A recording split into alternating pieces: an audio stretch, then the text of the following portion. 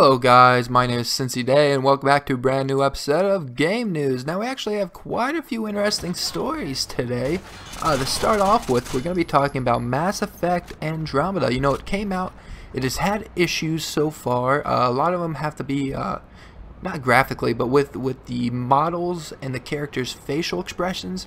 And I've been playing the game and I've been enjoying my time with it, but another flaw I've noticed is that there are some serious instances when the FPS or frames per second actually drop in certain cutscenes, and sometimes the certain things won't load in correctly, which isn't good at all.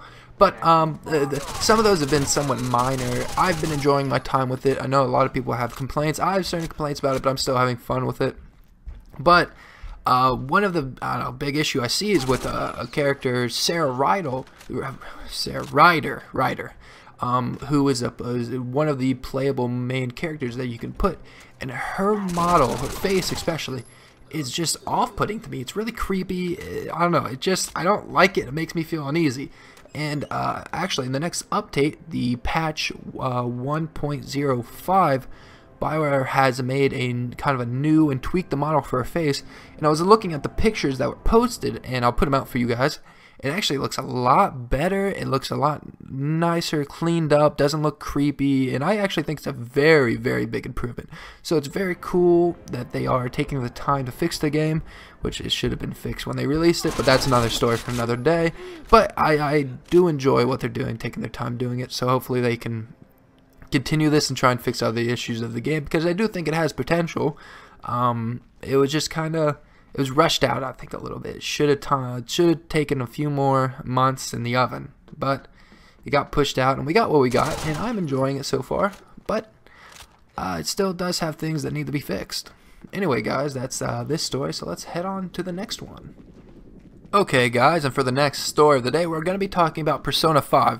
Now, I have, got Persona 5 the first day release. I love it. It's an amazing game, incredible. If you're fans of the series, go pick it up. If you're new and thinking about it, I would also recommend picking up. And if you have no idea what I'm talking about, go check it out. It's a very stylistic, unique game, and I'm having a total blast with it. I love the Persona series. Let's see, I've played P3, P4, and now I'm on P5, so I'm very excited to play it. What I played, it seems amazing, but it's not all good news.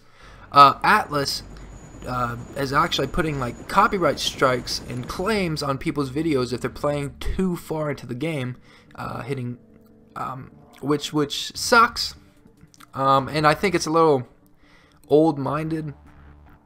I understand why they're doing it, and what I think is because Persona 5 is a heavily story-influenced game, and so they don't want certain parts of the story to be spoiled or they come out. And so they're kind of saying you can play up to a certain point, but after this point, that's where a lot of the main situations and spoilers of the game come in. We don't want people to play them. I still think, I don't know if that's not a great publicity thing to happen for a game, which it sucks. I understand it. I still wish they would take it away and say play as much as you want. And I think it's a great tool, both with YouTube and Twitch, to get a game to reach out to more of an audience and actually get sold. It's a very useful thing to have. And so while it is, you can still play parts of the game on YouTube and that'll help sales somewhat, I still think it's not a good thing that putting strikes on people's channels and that for playing it up to a certain point. I just think that's a little short-sighted.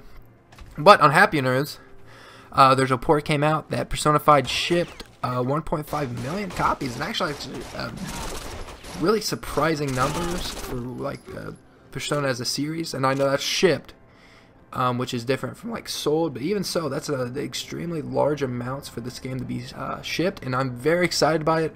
I really hope that more people get into the series and that it sells well, because I like Atlus as a studio. They make a lot of amazing products, and I love Persona, so I want to see it do well. But anyway, guys, that's kind of been the good and the bad of it.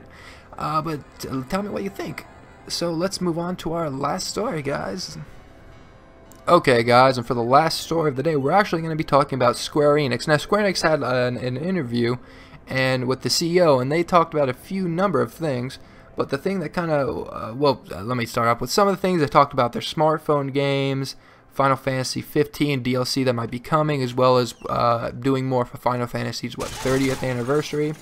But an interesting piece of news that I saw from it was that they are going to try and be focusing more on the Nintendo Switch, and it seems more on the Nintendo Switch than the Xbox Scorpio, and I think that's interesting.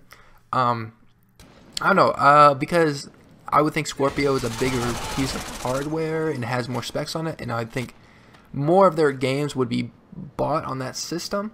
But on the other hand, Square Enix is, I think, a Japanese-based company, and Nintendo is also Japanese-based. So I can see where a partnership and would be made between the two to have friendly ties. And also, Nintendo Switch is like the hot commodity right now. It's the newest console kind of to come out. It has and it's kind of waiting. Well, I mean, it has Legend of Zelda, and it has a few good games, but so some really good Square Enix games would probably be a big hit on the console, and it's like a new market to sell on, and I understand why Square Enix is going for it. I just thought it was very interesting to actually have them come out and say that we're going to be putting a lot more focus on the Nintendo Switch, which I also think is a good sign for the Nintendo Switch, which hopefully they have a lot more games, which was an issue that the Wii U had at some points in its lifetime, was that for long stretches of times it didn't have kind of big releases of games. You kind of waited months in between. Anyway, guys, that's been the news stories of the day. Tell me what you think about them. Anyway, guys, if you enjoyed this episode of Game News, please leave a like, favorite, and of course hit that subscribe button, and I really appreciate it. As always, guys, my name is Cincy Day, and I hope you guys enjoy this episode. Hope to see you in the next one, and I hope you guys have a fantastic day. See you later, guys.